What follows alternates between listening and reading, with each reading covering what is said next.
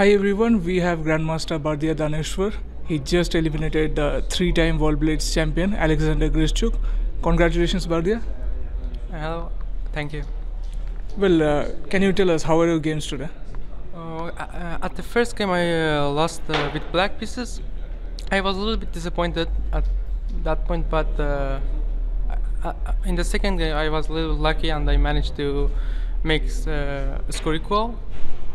And I also lost the second game of rapid tiebreak, but again I managed to equalize. And that's this. So every time you were in a must-win situation, you won. How did you manage to do that? I only tried to make them complicated, and I was also a little lucky, and I managed to win. Well, you defeated the World Blitz champion in a Blitz tiebreak, which decided the fate of the match. So how did that game go? I think I was worse in the opening, and at the end he blundered.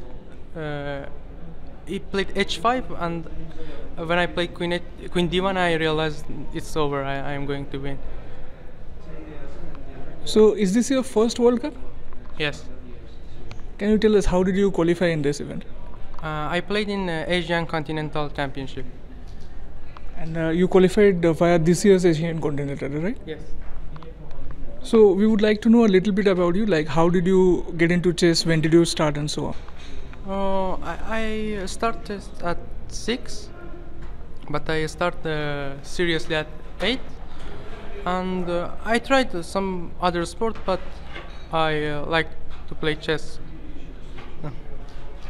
Whom are you currently working with? My current coach is Amireza Puramizanli from Iran. And who is your third round opponent? My next opponent, you mean? Yes. I think Salem Saleh, but I'm not sure. I should check. So have you played against the UAE number 1? In? Salem Saleh in any tournament, classical rapid? Thank you, Bardiya, for your valuable time. I wish you all the best for your next round match.